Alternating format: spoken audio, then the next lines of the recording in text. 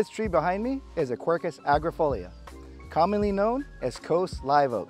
Today we're going to show you all the different aspects of it, and by the end of this video, I'm sure you'll be able to identify it out in the field. For me, botanical names have always been good to learn. So I want to talk a little bit about it. So the name Quercus, it actually means oak in Latin. So it's kind of funny. It sounds different, Quercus, but actually it just means oak. Then you go to the species name.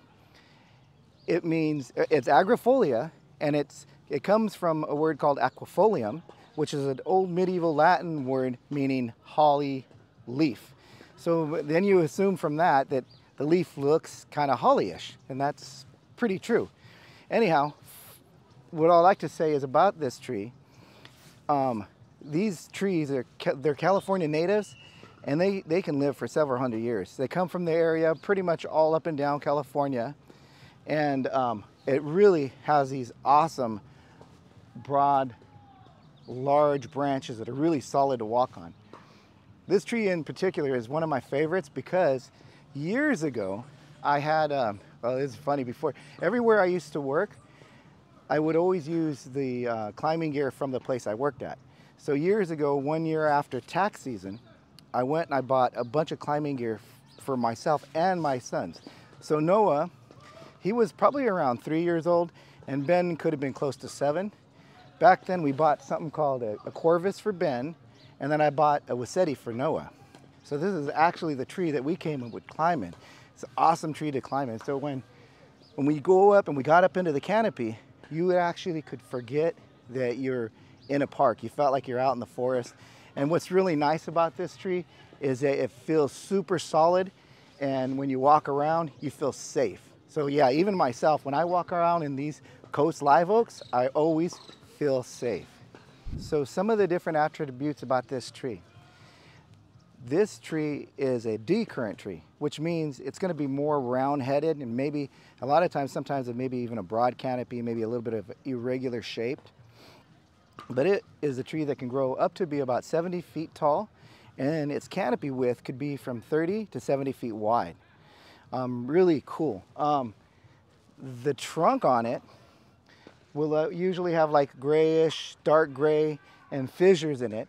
But if it's a younger tree, it might even be a smooth, almost shiny gray bark. It's really pretty nice. So the leaf structure, the arrangement on it is an alternate structure. So what that means is, so the way the trees set on the stem, they're alternate. They're on each side of the stem. And what that means is the bud comes out where the leaf is. So it's a simple leaf. That means it's where you pull it off of the bud, that's a simple leaf, and they're ovate. And so it has these little tiny spikes on it. So that's where you get the holly-like leaf. And they're cupped. I have a better leaf for a cupped. Well, funny thing, when I was first in the trade, one of my first mentors, a guy named Howard, he told me about this. It's a leaf that kind of looks cupped. So he put it in his hand and he tells me, he goes, well, to help me remember, he goes, think about this. What does it look like? And I'm like, well, kind of a boat. And he says, exactly. He goes, think about coast live oak. And these leaves are like little boats. It was so hilarious, but honestly, I remember the name, and even till, you know, it took me, really, it was real quick and easy to remember the name. Just by that, they look like a boat. Anyhow, another thing about it is that these trees have, they have green and yellowish catkins, and also the female flower, they're green and reddish, and they're spikes. They'll produce an acorn, and a brown acorn. There weren't any in the area, so I couldn't really show you that. They're a tree that can grow about 36 inches per year if everything, all the conditions are good. And I believe that the fruiting time of these trees is in the winter time. And it is one of my all-time favorite trees. I say one because there's so many trees in this world, I don't think I could just pick a favorite. But there we have it, the Quercus agrifolia, coast live oak. So here you have it, a Quercus agrifolia, also known as a coast live oak.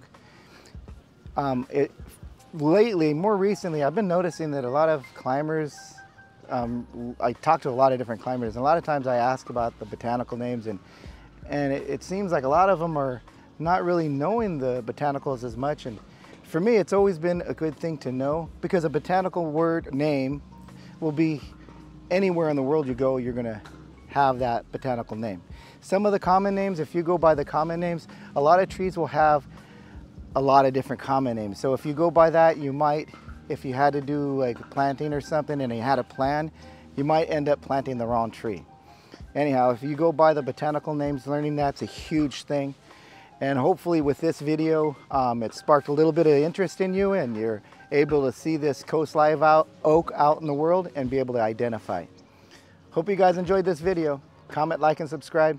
Hit that notification bell, and take care. We'll see you next time.